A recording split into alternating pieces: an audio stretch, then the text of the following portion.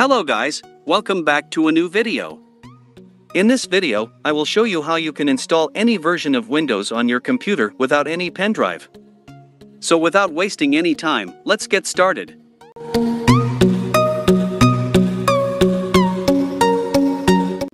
To install Windows on your computer. First, you will need an ISO of Windows you want to install. For example, here I'm going to install Windows 11. So, I'll download Windows 11 ISO file here. To download it, open any web browser, search for the version of Windows you want to download, and hit enter. You will get Microsoft's official link at the top. Just open it. Now follow the instructions and download the ISO file.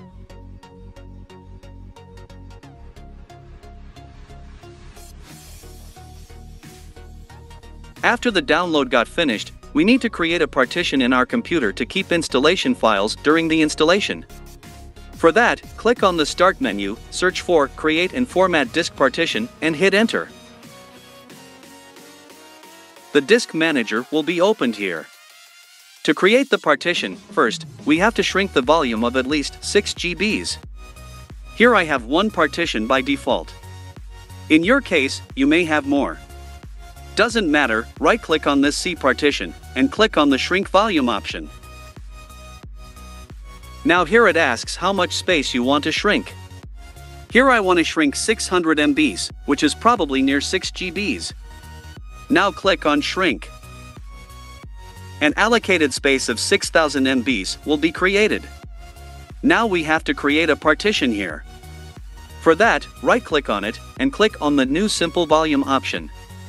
Now click Next, Next, Next. Here you have to set the allocation unit size to 8192. Then click on Next, and then Finish. Now open the folder where we have downloaded the ISO. Double-click on it to mount it. Now select all these files and copy them. Then go to the newly created partition and paste the files here.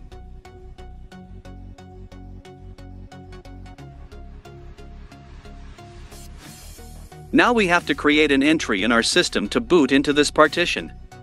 Because NTFS partitions can't be bootable by default. For that, we will need a software called EasyBCD.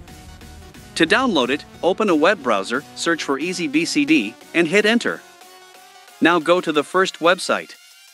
Click on See More. Then click on the Register. Now click on Download to download it. After that, you have to install it on your computer. It will ask for the administrator's permission. Choose Yes. Now click on Next. Next. I agree. Next, and then Install. After the installation, open it.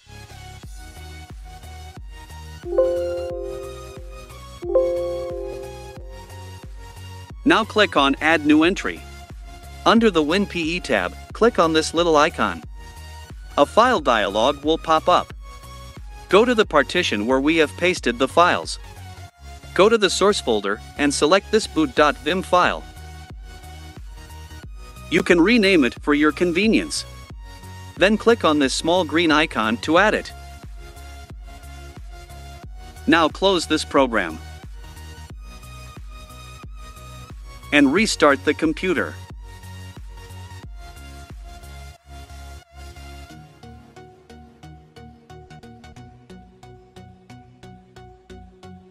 Now it asks where you want to boot. Select the second option.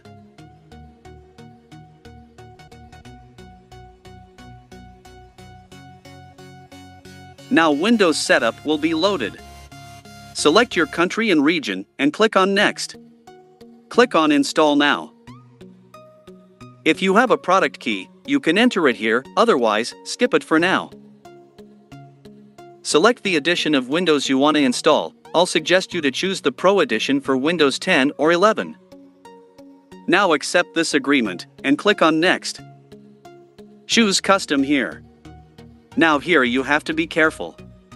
You can delete or format any partition except where our installation files were copied. We may remember it by name or size.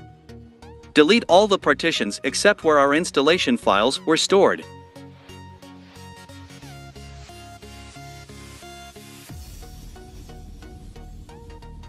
Now select this space and click on Next. The setup will automatically create a partition and install the Windows in it. This process may take around 15 to 20 minutes. You have to wait here.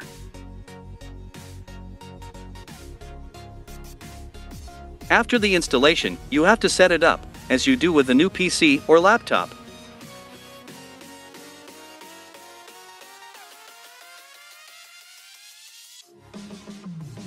After all, make sure to open the display setting to fix any resolution issue you are having.